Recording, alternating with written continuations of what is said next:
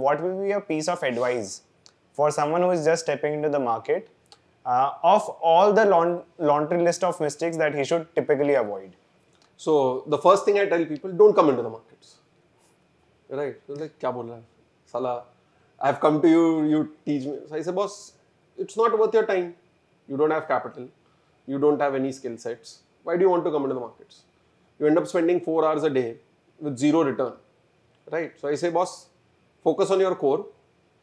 Then keep giving small time to the markets. Start with small capitals, small capital where you can, it has to be something which should hurt you, but it should not be something which should kill you. Correct. A blogger, educator, and a research analyst, Nooresh has been into the market for the last 15 years. You have seen him on all the business channels, and today we have with us Nooresh. So thank you, Nooresh, for coming down and agreeing to do this. It means a lot. It's a privilege to host you. First thing first, what brought you to stock markets? So thanks for calling me and a quick introduction. So it's a lucky, say, coincidence, or what you can say, purely luck. You end up in the place where you wanted to be. So back in the day, I was in my second year of engineering, and all my time I was doing my engineering, doing time pass, playing sports, etc. So all my friends were from various other streams, so they were not, say, in the same field. So the problem is when engineers have a vacation, everyone else does not have a vacation. So that's how I was totally free post second year engineering exams. So at that point of time, my mama was churning full time into the markets, and he had been into the markets from the 1990s. So I'd heard about his journey as such. So I went to him, said, what is Sensex, what is Nifty? So I went for time pass, and that became my career over a period of time.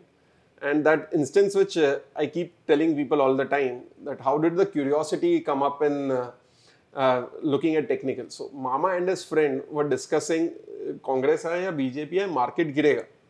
And bang on 10 days later or a week later, we see a lower circuit on the markets. Black Monday 2004. BJP had this slogan called India is shining. I don't know, many people remember. Today it is Achhe Din Aayenge. Correct. Right? So every time there is a slogan, and the markets fell. So it was very interesting to see that this could be analyzed. Right? Correct. So that's how the curiosity increased, and over the next few months I kept on learning from Mama, and that is how I got into the markets. That's pretty interesting, Nooresh. I've been following you for quite a while now, and what I've understood is you marry technical analysis with mega trends, finding out fundamental companies which are doing well. So how do you follow that strategy? What's it about, and how is it evolved over the period of time? So now this is a new word which we call it techno funda. Somebody wants to call it quant, etc. We all need to give new words to make it exciting. But the fact is, you can't do both. See, absolutely. So I say technical bhi kiya, fundamental bhi kiya, aur kiya kuch nahi hai. So basically, you're a mental. Correct. But the fact is, what I look at technicals and fundamentals is, I try to see what not to do from fundamentals, what companies to totally avoid. Correct. Right. And my learning started from the fact that I had this huge, I have this knack or interest, hobbies into scams. So I've always looked into governance issues, etc. So I came out with a tagline called Chor Bane More, which was 5-7 years back. Then it became an investment strategy. Correct.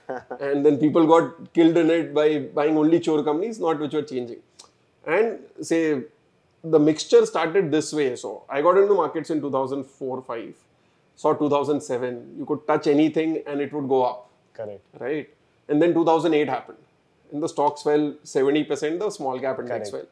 So the companies where I made multi-baggers, some of them actually became delisted in the next 2 months. Right. That's interesting. And some stocks have still not come back. So there was an education company, there was a tar company, right? There was a company called Walchand Nagar Industries, which went up on the real estate story, etc. So in 2008, I realized, okay, boss, this is bullshit. You just got lucky because you were playing momentum, and you chickened out because you were a technical analyst. So on the way down, you just sold off. Exited, yeah. So you did not see the pain of seeing a big drawdown.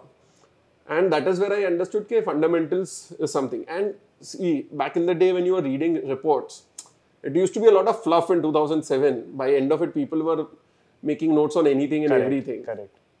So it's in 2008 when you realized what is fundamentals, how you can be so bad and you can be lucky also. Correct. post 2008 onwards, I started meeting investors. Luckily, I got into a Google group now. I'll talk about various social mediums in our talk. So got into a Google group called Investment Super Growth. There I met a lot of investors. So we did our first physical meeting back in 2009 February. And that is where I met Kukuji, Sunil Shah, Vinod Ori. And then the next year, all the guys like Ayush Mittal, Gaurav Sood, this were all part of that group, and that is how Neeraj Marathe, etc.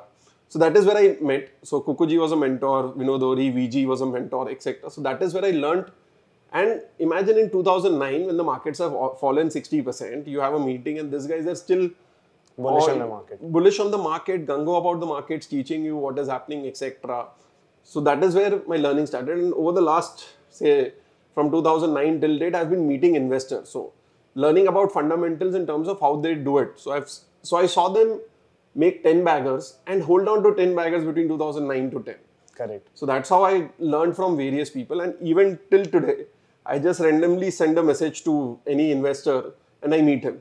And I've been lucky enough that this is one stream where people meet you. Correct. So one message and they end up paying for your coffee, giving you 3-4 hours of time and teaching you everything they've learned over the years. So that's how I mix fundamentals from understanding. So the strategy is very simple. I don't do a lot of fundamental analysis. Apart from say a few companies which I track personally, that could be say maybe 5-10 companies max which I have a good idea of. But rest of the times what I'm doing is I'm doing a copycat investing. Basically you have a lot of friends. So you know, okay, this guy, if he's come out with a note on this stock, his personal note or this law, he likes this company. He's not looking out for 20%. He's looking at 20% CAGR for the next few years. He's looking at a big move. And if that breaks out, you buy it. Correct. So what you've done is you remove the risk part of it in terms of time. Correct. Because many of these companies will take their own time to actually get into a great phase. Absolutely. So you've removed that time because you're buying it in momentum. And you've cut down the risk of your not understanding the company well by having a stop loss because of your technicals. So that is what I do. So a lot of people say I do fundamentals also. But you can't do, most of the people don't do fundamental analysis.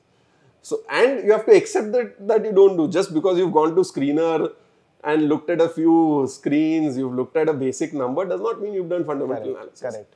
And that I learned when I met these people. So I know Neeraj Marathe reads 50 to 150 annual reports. Another big fund manager reads 200 to 500 balance sheets a year. Correct.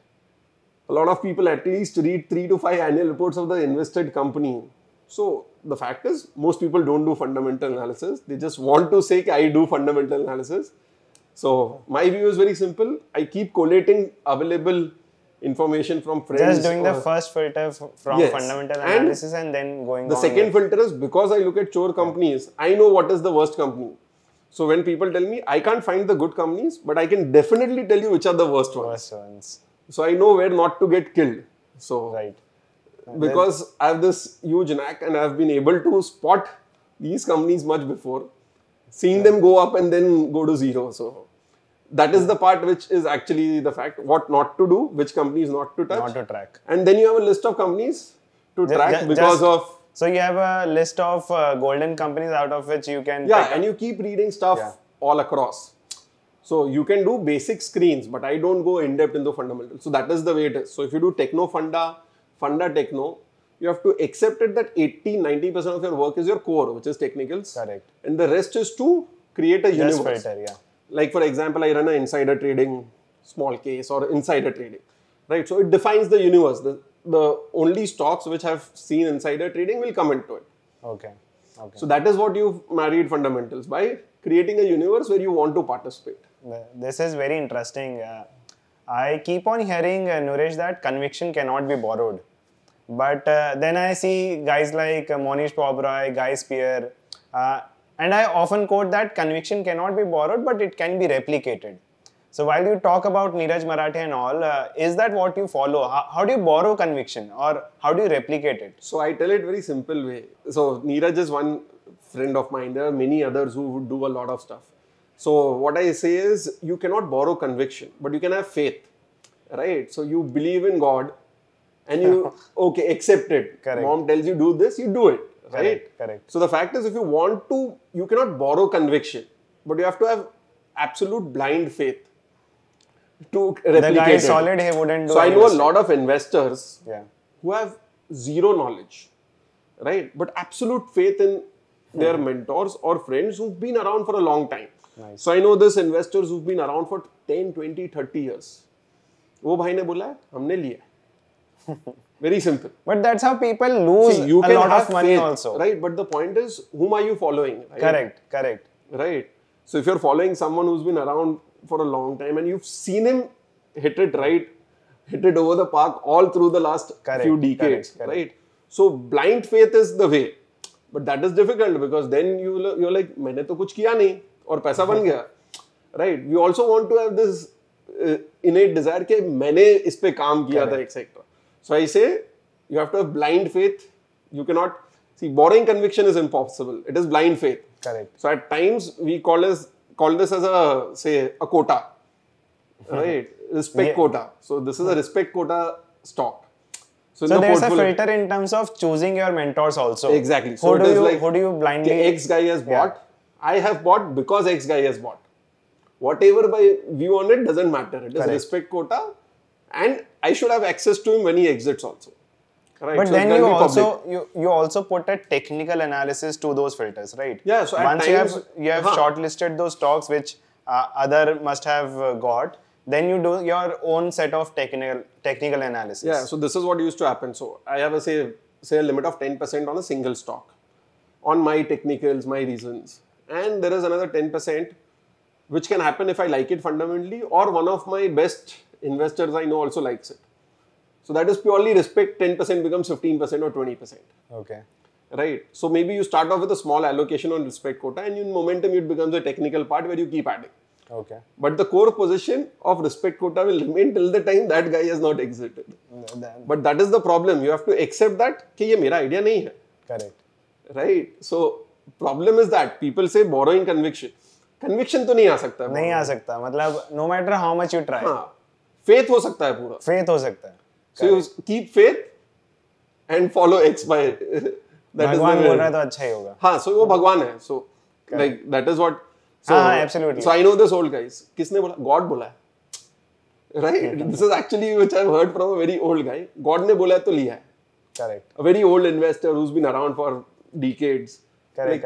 उन्होंने बोला है तो मैंने लिया है. That's how Monish and Guy Spear also talks about Warren Buffett. Like they treat him as the driving force. If he has bought something, it becomes... Access is not there when somebody... Correct. So, right. So you have to have your strategy to exit if you don't have access. Correct. So that is the way. So I say you can have blind faith. You can't get borrowed conviction. Correct. So Nooresh, following on that story with all that in context, right from your blogging days till a full-time trader, how does that journey look like? What made you a blogger and then what made you say, यार अब मैं full-time trading कर सकता हूँ? So to give you an example, I became full-time into the markets right away. So I got into an IT job for 6 months. I was on the bench for 5.5 months. That's the best part. Right. So I was actually writing the blog from the company where I was working because I had nothing to do. Yet getting paid for it. Yeah. And the point is we had nothing to do. And luckily we got an internet connection. Back in those days to get a internet connection for a new joinee, for a fresher in 2006 was difficult. So we used to do that. And I got into the markets full time from January 2007. So people say, boss, कैसे किया? The point was very simple. Plan B was कुछ नहीं हुआ 1-1.5 साल बाद तो engineer है ही engineer है MBA कर लेंगे right MS कर लेंगे so and your salary is just too low right to start off your opportunity cost is too low so like ठीक है ना देखा जाएगा and before quitting also because I was already working with Mama and we had got into a partnership by then so I had accumulated enough money for the next 6 months of expenses so that's how I got into the market so I got full time right away. The trading part over the years became larger and larger because I started with zero capital. The 25,000 rupees which came as capital from my mom was the starting capital. So all was you had to make it through advisory services, training, etc. And over a period of time, the composition of trading became a larger part and the main part today. Right. Correct. So that is how. So even today I do multiple of things, but the core income comes from managing money. Right. But the whole story going back to your access to very seasoned investors in 2009. Right, starting from 2007 with 25,000 corpus to meeting these guys in 2009. How did that come from? Like, 2 साल में आपने ऐसा क्या किया जो आपको access मिल गया of these guys? So, see, the fact is 2007 was a super bull market. Correct. Right? So, I see the earnings went berserk because advisory services were selling. So, सबसे पैसा बन गया. January 2007 got into the markets. 2007 was the cleanest year. जो हाथ लगाओ सब चलता था. So, you made money from markets, you made money from training, you made money from advisory. So, you made money from everywhere, wherever you could. Correct. And you actually had no sense of what was happening. Right? So, that is how you got into it. Then 2008. And in 2008, like I said, I got into a Google group. Then they used to have an annual meet. So in one of the annual meets, I met Neeraj Marathe, Gaurav Sood, Ayush Mittal, and they were also very young. Right? They're still very young. They're just super people, right? And many others. And the fact is, because I was inquisitive on the online side of it, I've also gone to BlackBerry Messenger groups. Can you imagine? BlackBerry was for such a small amount of time. Correct. Right? We have had tweet ups. So I've met a lot of investors. So I've met Kiran Dhanwada, who's a superb investor.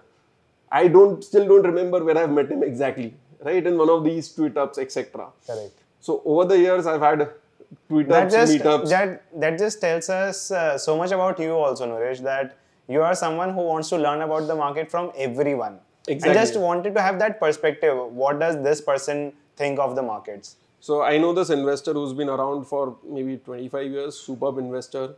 He said, I like to meet people half my age. Just to get perspective. Right. So the fact is, that's how I also used to get to meet people. You just send a random message and you're like, this fund manager is in Bombay. He's tweeted about it. I'm in Bombay, etc. Let's meet. No, he's just written, I'm in Bombay. So I just send him a direct message. And he happens to be 10 minutes away from where I stay. So you say, boss, okay. Correct. 1-1.5 घंटा भी इसको पकाएंगे. And people give you time. So I realized one thing early is that people give you time. Right. So if you were to take any other business, right, it's like trade secrets, right? If you're running something, you don't want it to be known. Correct. Right? So you have a Pani Puri stall here. You don't want somebody to be putting another stall here. Correct. But in markets, what happens is... But that's not the case with investors. Sharing is where they learn. So I've had sessions wherein we sat for 4 or 5 hours without taking a tea break, lunch break, loo break. And then we realized, boss, office band karne ka time ho gaya. Right? So that is how it has been. Correct. So, and that is where I've learned more about fundamentals from investing, from investors. So I meet more investors than I meet traders. So this meets, do they tell you the mega trends that you talk about? Absolutely. And especially to the audience that's hearing this for the first time, can you just briefly explain what are mega trends and how do we capture those? So, for example, see, the fact is, over the years, when you meet investors, they have a very different logic to the way things are happening. Correct. Right. So I remember this investors buying into consumer companies in 2009. Right. Whirlpool. We are talking about Whirlpool 5 years later. Right? Correct. And by that time, it was a 15-bagger. Right. Then you see, for example, I remember Ayush talking about Avanti Feeds back in 2010. Right. Mayur Unicoters was being, so Value Picker was a forum where they were discussing these companies which are unknown and then they became 10, 20, 30x. Correct. Right. So the trends are very visible to us also. But many a times you have to be patient enough for the markets to also recognize. Correct. See, one of the classical trends today is what? We all know Jio was there. Correct. Right. We all start this whole whatever we are doing today. Correct. Is because of Jio, right? In terms of the way access has been there. Correct. Right. Now the stock was the largest, the best performing stock in 2017. The largest company of India, the best performing company of India, and from the day Jio plans got launched. Right. So it's not that we don't know about it. Jio was launched 2 years back in terms of the background. Correct. Right. The prices made a new high after 8-10 years. So one of the ways to look at mega trends is, one, look at what is happening around you and which are the stocks actually making new highs also. Where it has to combine. See, ideally, if there is a trend, there is a logic to it. Then Correct. the prices should also show the logic. Correct. But most of the times we often miss the trend just because we are looking at the lagging indicators. So what are the leading indicators that you look at? What's the driving force that tells you, यार ये हो रहा है, ये नहीं हो रहा? See, the problem is in mega trends, you can be late and you can still make money. Okay. Right. See, in 2011, it was consumer home building companies. Correct. Right? 2014, you saw chemicals. Correct. See, chemicals came into picture after 20 years. Aarti Industries we are talking about. Right. The stock made a 20-year high in 2013-14. Correct. Right. It was listed for 20 years before that. Then you had Deepak Nitrite. You had various companies making 10, 20-year highs. Then China Plus One story was there. You were not reading about it.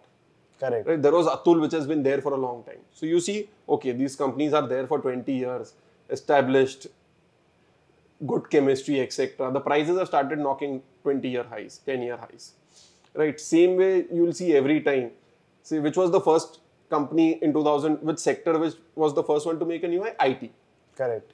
Right? It was pharma, then IT. Correct. Then IT started showing a trend. So digitization was a trend. So the fact is, what I've realized is, either you look at understand trends or you keep going back saying stocks which are hitting new highs, why are they hitting new highs? Is this a trend?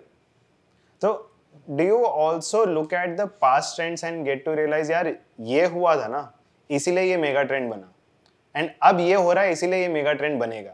So, does that logic work one to one or it's a false exercise? So see, give you an example. I'll talk about companies and charts.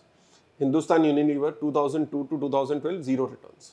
Largest FMCG company of India, well known. Absolutely. Right, 2012 it makes a 20-year high, and that is the time where consumers became. This was a sector which was not really focused, because what happened in 2005 to 7, you had companies which were growing really fast. People were talking ROE, not ROCE. Today we talk about return on capital invested, return on say incremental capital, etc. Right? So in those times it was what? Companies ROE. which are ROE, raising debt and growing really fast. Correct. So you had infra, you had real estate, etc. Purely infra. And in that period of time, these consumer companies were doing really well. And then the But trend started. no one was taking cognizance. They were called defensives. Correct. Right? 2011-12, you saw consumer companies, whether it was, say, auto companies, whether it was home, say, building materials, whether it was Relaxo, chappal बेच रहा है, जो भी कुछ बेच रहा है consumer को, that became a trend. Right? So that is the fact. So you saw HUL making a new 52-week high, new 10-year high. You saw ITC making the first one to get into all-time highs. The markets have not made a new high, but all the consumer companies are. So there is a Cera, so there is ceramics. Correct. Right. There is Astral Poly. All different routes. Right. And by end of 2013, the largest weight in the Nifty is ITC, which is a meme stock today. It used to be 10% of Nifty in 2013. Right. So the fact is, this is how trends develop. We see it in front of us. But yet we ignore. 2012 to 15, it was about pharma. You saw Sun Pharma coming out of nowhere, Dr. Reddy's, etc. etc. Correct. So you'll keep seeing this. So the trends are, most of the times we want to be the first ones to know the trend, right? So I remember the statement by one very good investor. I'll not name him, a South Indian investor. He's like, being early, very early is a crime, right? So he had bought TTK Prestige in 2002. The stock did nothing for the next 8 years, 9 years, and there was a 100-bagger. Right? So he's like, being early is a crime, because by the time it plays out, doesn't matter. I hope you are not talking about Porinju. No, not about him. So I'm talking about the Shyam Shekhar actually. But the point is, so many a times you can't be so early also. Correct. So the trends are there. So that's why I said, no, you can marry it by but seeing earnings grow. It also drives on the conviction. So had we been early, even then, we need to be there for another 10-20 years probably for that conviction to play out. Yeah, so that is why I said, no, see, let it get reflected, your logic get reflected into earnings and price. Correct. See, there are two things which are very clear. Business is earnings, which is clear, which is the company is working night and day to do that. So earnings is one, price is the market perception. So these are the only two things which really matter. Correct. So if earnings are happening, prices are doing well, there will be something which will be lagging, and say sometimes it is price moving first, then the earnings catch up. Sometimes it is earnings moving a lot and then the prices catch up. But this is a function which you have to always keep looking at. The problem in mega trends is you find a trend, it is very tough to hold on to them. So I bought into chemicals in 2014. I sold off in 2016-17. They continued to be in the trend. They still do. Yes. So Aarti, I sold it at 3x, 5x. The stock became at 30x. Aarti is still my favorite. I agree. Right. So I remember buying Atul, selling it for 3x, 4x. It became 30x. Correct. Right. So what I've learned is that trend समझ भी गया ना, तो holding is the real correct. trend. Especially the chemicals. No one thought India could be this big in terms of chemicals. Just being even there. if you thought, see what happens. You buy a company at 6p. Right. You say it is 25p. You're done. Right. Correct. But then it keeps growing 20%, 20%, 20%, 40%. And the whole thing goes into a different trajectory, right? So that is what I learned in, like, say for example, I bought KPR Mills into textiles, best company, so sold it at 5-6x in 2017. It did really well even in the next few years. Correct. It was relatively still better than the other investments you've made. Absolutely. So that is the fact. Earnings aayega, price aayega. Point is, you keep learning and trying to say, एक बार 100 में से 10, 20, 30 capture किया, next time you'll go to 50. Correct. You can never capture the 100%. Correct, absolutely not. So the fact is, look at earnings, look at price. And trends we all keep seeing it, right? Jio हमने देखा, IT companies हमने देखा. We have all seen it, right? We saw you guys have opening accounts, right? Everyone started using. Correct. Right. But no one really thought of so CDSL did really well. BSC did really well. Correct. BSC in 2020, I wrote an article, it was available almost closer to cash. Correct.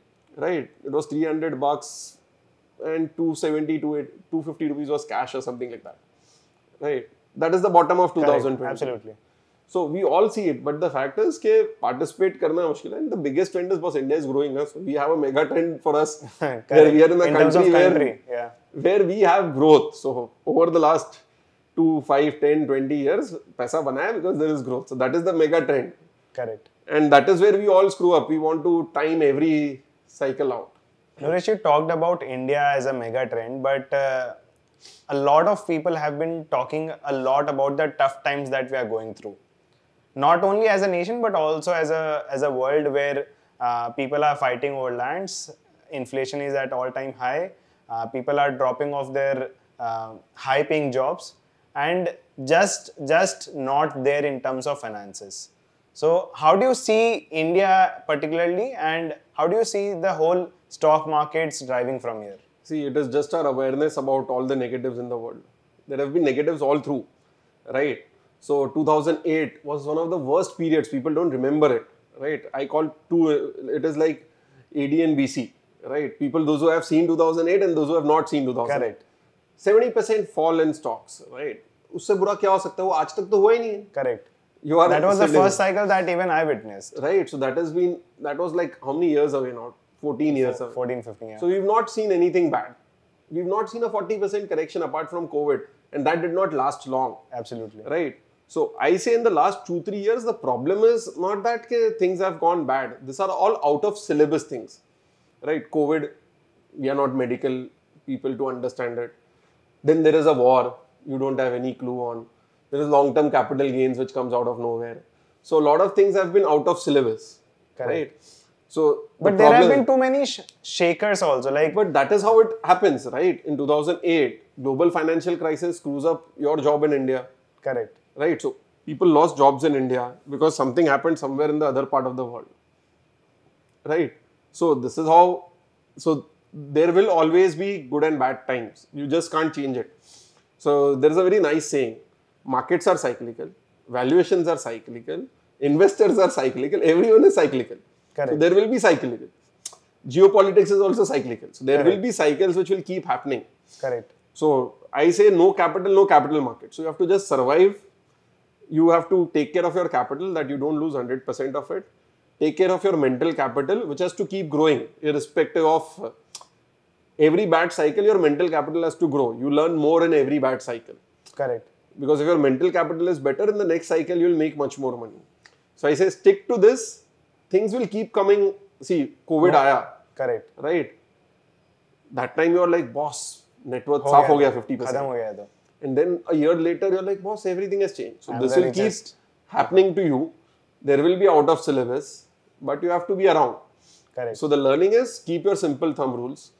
Now talking about people throwing off their jobs. So one thing which I tell to youngsters today is, you can compound your earnings faster than you can compound capital. So I say in your initial stages, focus on compounding your earnings. Correct. And that is by giving your time to what you want to do. So a job, a startup, a business, whatever. This can be compounded, right? You start off with a small capital, you can't compound it, Correct. right? So the problem today is people want to become full-time traders. They don't have capital. They don't have risk appetite. They just have whatever this so-called word called passion. Passion जैसा कुछ होता नहीं है. मतलब you are just into it. Absolutely. Passion is never realized. Yeah, I'm passionate about markets. You're already there in the markets if you're passionate, right? Correct. If you're passionate about cricket, you're already playing some district level or etc. By the time you realize it's your passion, you've already gone through it. Correct. The first thing is compound earnings in your first stage. Then save some capital, keep saving capital, then compound capital. Problem is people want to compound first when there is no capital, right? It makes no sense. You have only time. You have your skill sets. You have your, say, I tell very simply, you have 18 hours of work life in your 20s.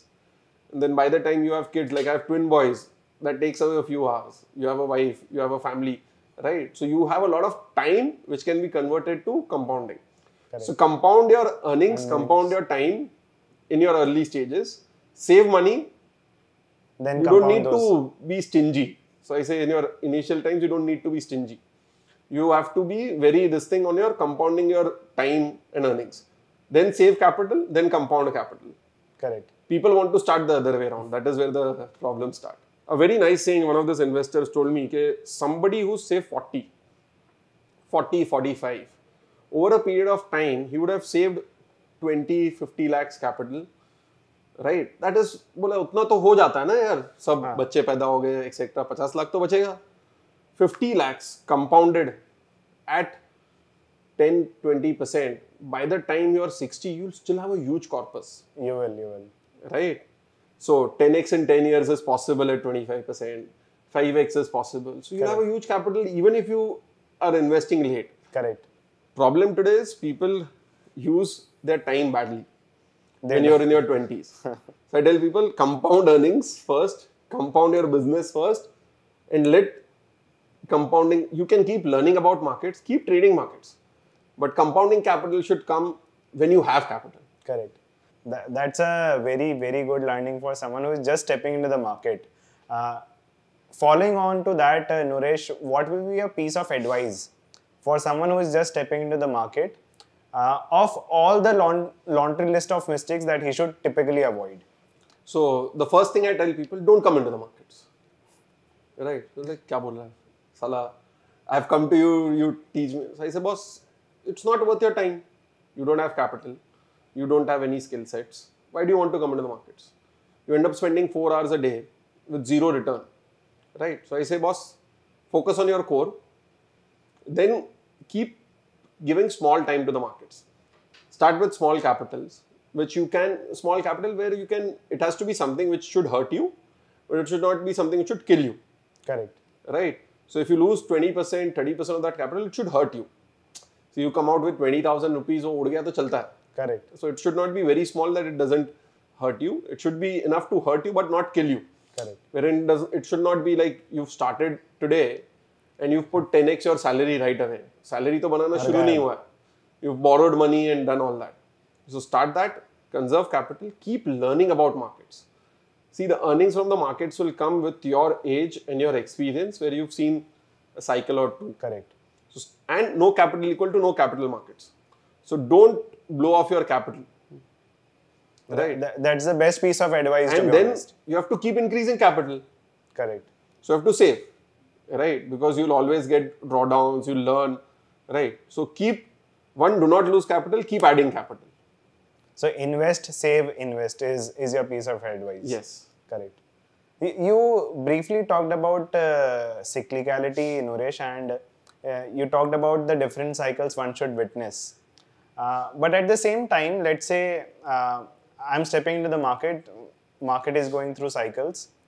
Are you the ones, so there are typically two kinds of people. One who just stay put, they keep on compounding the money, even if the cycles are going upward or downward, they will eventually come out victorious because in the longer run, it's a steep curve. And then there's someone else who typically tries to enter in the downward cycle and exits in the upward cycle, and each cycle they are compounding their wealth. So, which line of thought do you belong to and why? So people think I'll be able to sell somewhere closer to the top, buy at the bottom, I'll be able to go to cash. सब theory है, होता कुछ नहीं है. Correct. You end up making mistakes, right? So I'm of the view, I say this very nice thing, तेजी में इतना कमा लो कि मंदी से फर्क ना पड़े. Right? So in the good times, you do so well that you can digest the drawdowns. So that is the first part. So that is my belief. In good times, I have to be the best performer. Correct. I have to compound capital at really fast rate so I can take the drawdowns also. So I leverage a lot in the good times. And in the bad times, I try to stay aside a lot. So over the years, I made my real estate investments because I stayed on rent initially, made my real estate finally investment after staying on rent at the top of the bull market. So I learned from one of my mentors, market ni kamai, market ma samay. It just stays there.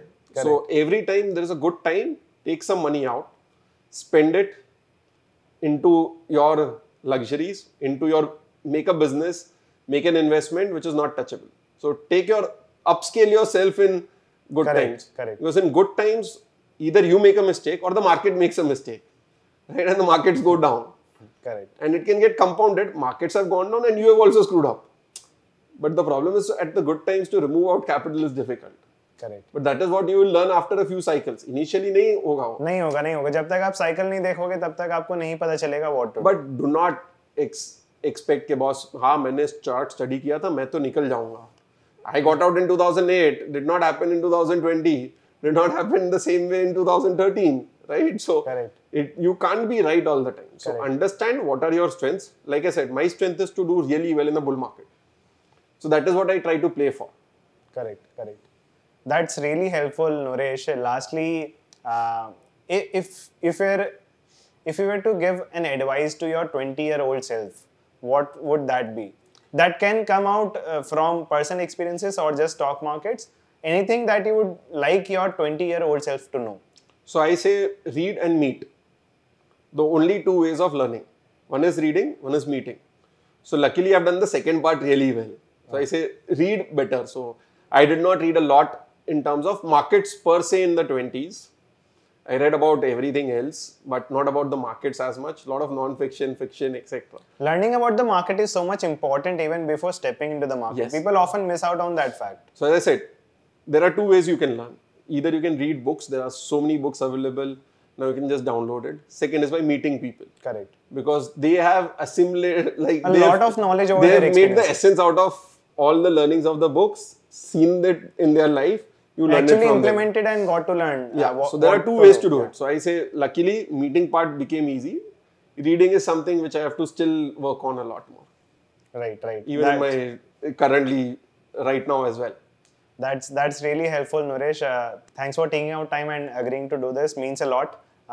Hope to host you more. Same here. So I like to meet, talk. That's the way I have learned. So anytime. Thank you.